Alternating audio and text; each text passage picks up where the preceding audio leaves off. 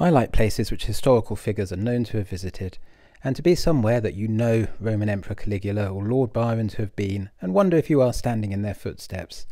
This video is about the sacred Roman springs of Clitunno, near the Roman road the Via Flaminia in Umbria in central Italy, which you can still enjoy today. The oracle which Caligula came to has long gone, but it's not hard to imagine why it was a sacred site, going back to the original Umbrians before the rise of ancient Rome. The religiously pragmatic Romans adopted the local Umbrian god, turning him into Jupiter Clitunno, using their familiar tactic when conquering people of allowing the old gods to continue to be worshipped in one form or another.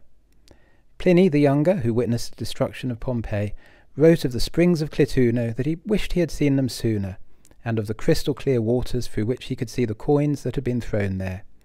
In those days the springs had the force to push boats across the lake, although it's much more tranquil nowadays. It's satisfying to think that the water emerging from the rocks beneath you, which form the Clitunno River, will end up in the River Tiber, flowing through Rome and into the Mediterranean. Lord Byron too was charmed by the springs and wrote of the sweetest wave of the most living crystal, and the river nymph that dwelt there, and who lives on in a marble relief by the lake. This was one of the stops on the itinerary of the Grand Tour of the 18th and 19th centuries, and was visited by many of the early tourists.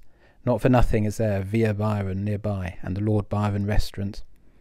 Unfortunately, we don't know exactly how the springs looked in Roman times, as, in this region of regular seismic activity, earthquakes appear to have reduced the flow of the water. There would have been temples, villas, thermal baths, and goodness knows what else back then.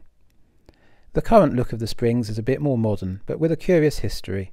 They were renovated in the 19th century, with the willow trees having come from the island of St. Helena, to which Napoleon was exiled, as a tribute to him and what was seen as his contribution to Italian unification. That last bit may technically be true, although I suspect Napoleon envisaged Italy as remaining under French domination forever. The springs of Clitunno are a place to sit and linger rather than hurry through. Even on a blazing hot summer's day, it is a cool and green spot, the epitome of tranquility.